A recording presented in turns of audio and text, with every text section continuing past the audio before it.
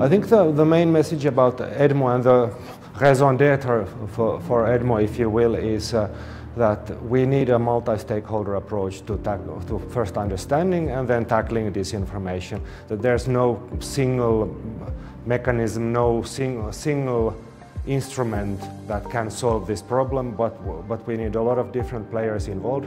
We need smart regulation, we need media literacy education, and we need proper research and empowered fact-checking.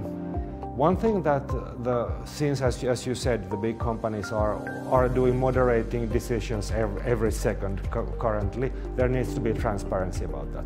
Transparency about how they do it, who does it, on what grounds, and there needs to be a mechanism for redress, which for some exists and some is not quite so functional at the moment.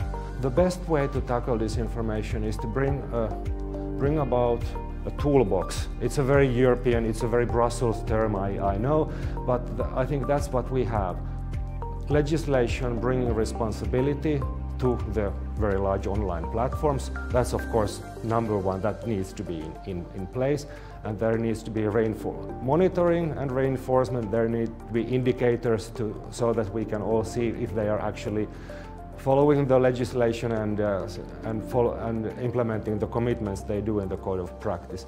On top of that, as many people said also in the panel, media literacy education is definitely at least as important, because the resilience of our societies against disinformation is an absolute must. There's nothing we can do to completely eliminate disinformation in the online sphere. It's just not doable, so we can try to mitigate it, we can try to control it, but we need to be resilient against it.